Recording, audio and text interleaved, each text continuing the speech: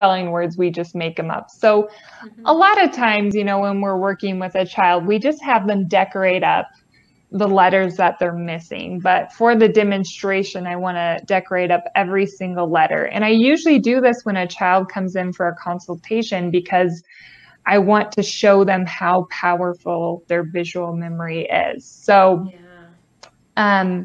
one thing to know about this is that, well, obviously it doesn't require artistic ability, but also that the more random, the better. So you can attach any sort of artificial meaning to a word.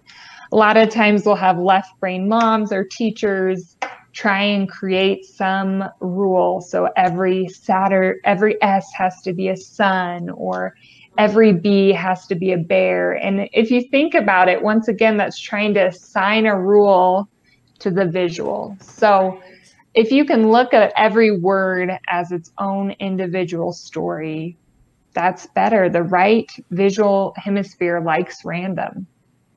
So we just create, so the weirder, more zany, it's great. You can create any sort of meaning. And a lot of times you as a teacher might not be as creative, but maybe you have a little right brainer sitting in front of you that can help you come up with ideas. So when a child comes in, you know, we'll talk through the picture. So we talk about how the S is sunny. It's usually sunny on Saturdays. So we talk about the color. We talk about where the sun's located. So I actually will hold the card up, and I hold it up above the child's head. I'll kind of show you that in a second. As I'm talking through the picture, and talk about how, so on a Saturday, you know, the mom, she must be flustered. That's why she has 3 strands of hair sticking straight up. Yes. Probably, locked down with all her kids. So, and you know, once again, we point out any visual details. We point out the fact that, oh, she doesn't have a nose. I don't know if you'll notice that. So a lot of times when I have kids coming in, you know, we touched a little bit on the self-esteem, but that's a big part of this, is that we're rebuilding that self-confidence.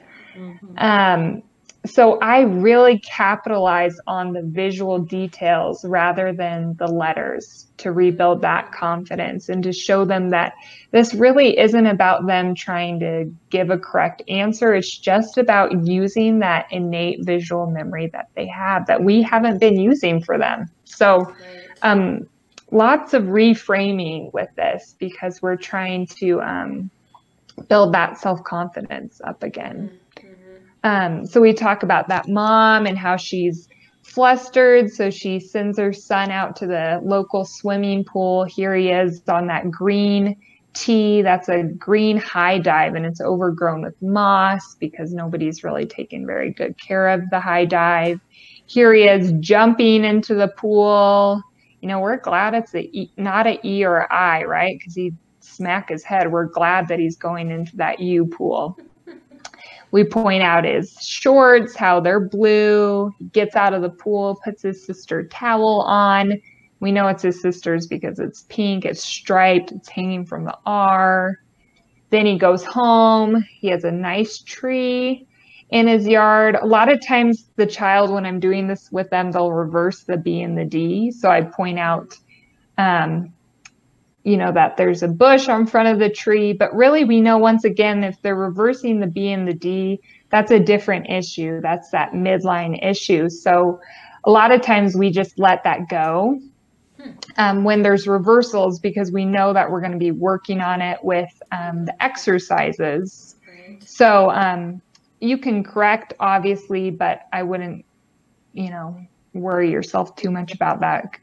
I like so then he into the visual, at least, you know, just as a catch, but again, we know that it's a kind of that different midline issue going on there. And then he eats that apple, it's as big as a tree, and swings in the hammock. So we really talked through almost at ad nauseum the first day that we're doing this process.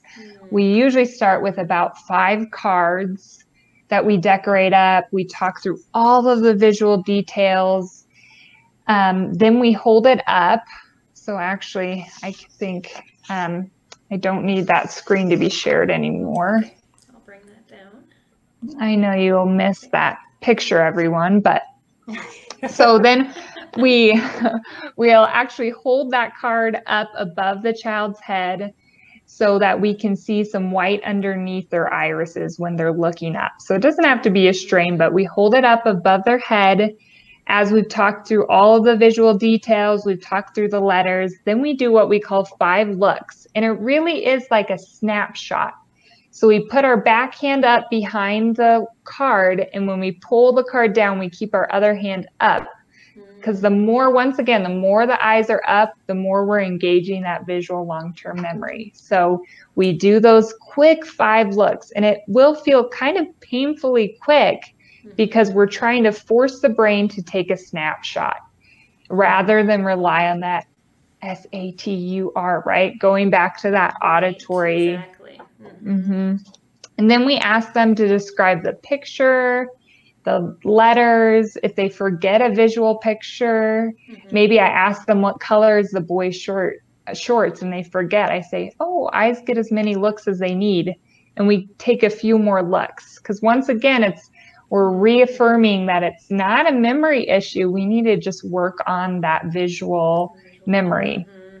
So then we have them spell it forward, and then we have them spell it backwards. And it really is our favorite part because they're so shocked that they can spell it backwards. But the reason they can is because they see it as a picture. So we had